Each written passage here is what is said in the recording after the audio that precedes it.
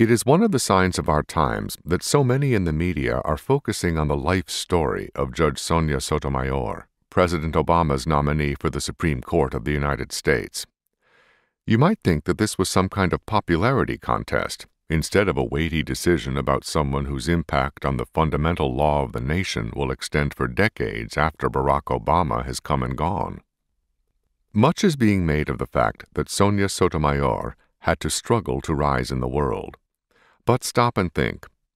If you were going to have open heart surgery, would you want to be operated on by a surgeon who was chosen because he had to struggle to get where he is, or by the best surgeon you could find, even if he was born with a silver spoon in his mouth and had every advantage that money and social position could offer? If it were you who was going to be lying on that operating table with his heart cut open, you wouldn't give a tinker's damn about somebody's struggle or somebody else's privileges.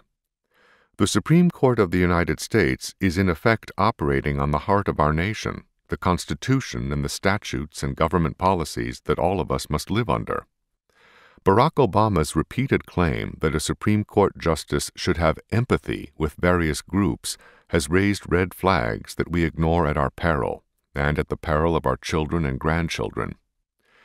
Empathy for particular groups can be reconciled with equal justice under law, the motto over the entrance to the Supreme Court, only with smooth words, but not in reality.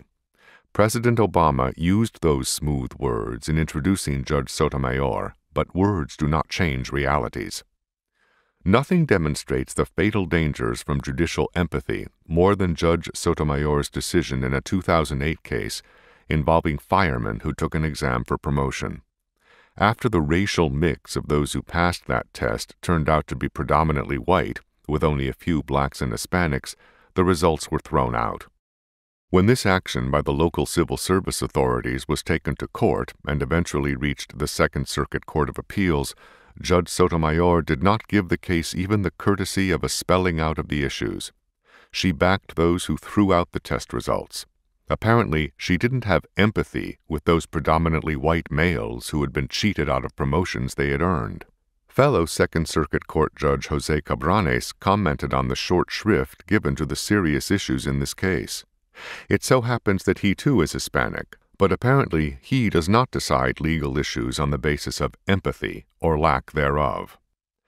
This was not an isolated matter for Judge Sotomayor. Speaking at the University of California at Berkeley in 2001, she said that the ethnicity and sex of a judge may and will make a difference in our judging. Moreover, this is not something she lamented. On the contrary, she added, "I would hope that a wise Latina woman, with the richness of her experiences, would more often than not reach a better conclusion than a white male who hasn't lived that life."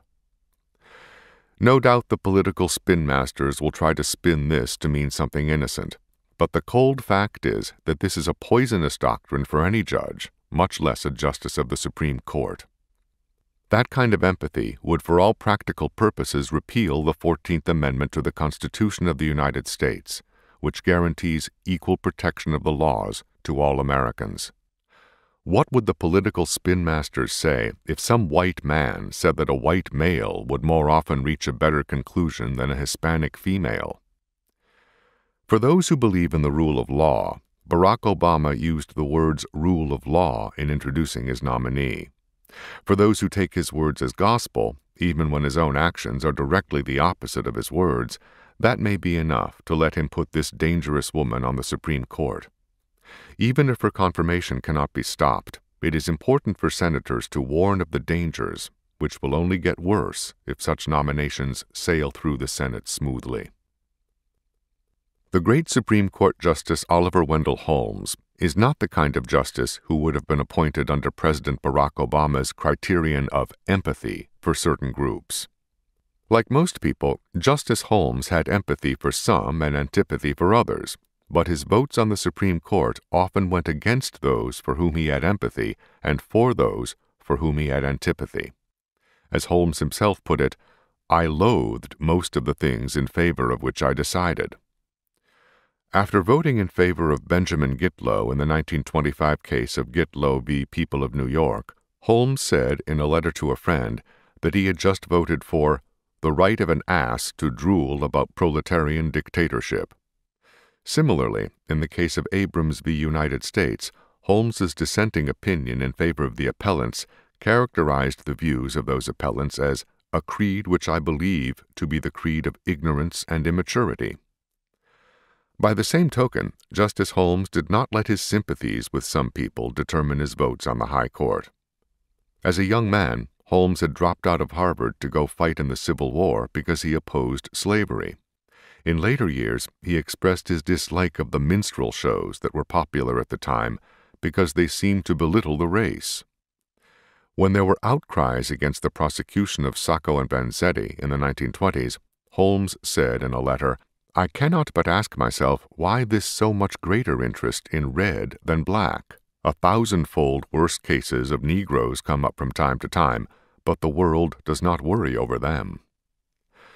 Yet when two black attorneys appeared before the Supreme Court, Holmes wrote in another letter to a friend that he had to write a decision against a very thorough and really well-expressed argument by two colored men, an argument that even in intonation was better than, I should say, the majority of white discourses that we hear.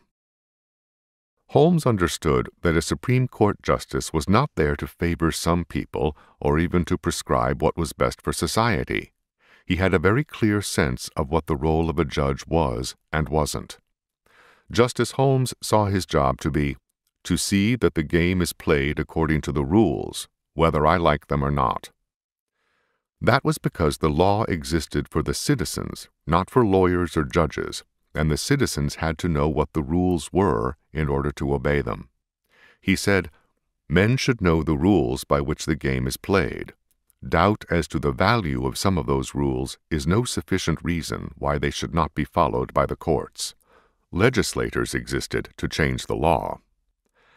After a lunch with Judge Learned Hand, as Holmes was departing in a carriage to return to work, Judge Hand said to him, "Do justice, sir, do justice." Holmes had the carriage stopped. "That is not my job," he said. "My job is to apply the law." Holmes wrote that he did not think it desirable that the judges should undertake to renovate the law. If the law needed changing, that was what the democratic process was for. Indeed, that was what the separation of powers in legislative, executive, and judicial branches by the Constitution of the United States was for. "The criterion of constitutionality," he said, "is not whether we believe the law to be for the public good. That was for other people to decide. For judges," he said, "when we know what the source of the law has said it shall be, our authority is at an end." One of Holmes's judicial opinions ended, "I am not at liberty to consider the justice of the act." Some have tried to depict Justice Holmes as someone who saw no need for morality in the law. On the contrary, he said, "The law is the witness and external deposit of our moral life." But a society's need to put moral content into its laws did not mean that it was the judge's job to second-guess the moral choices made by others who were authorized to make such choices. Justice Holmes understood the difference between the rule of law and the rule of lawyers and judges.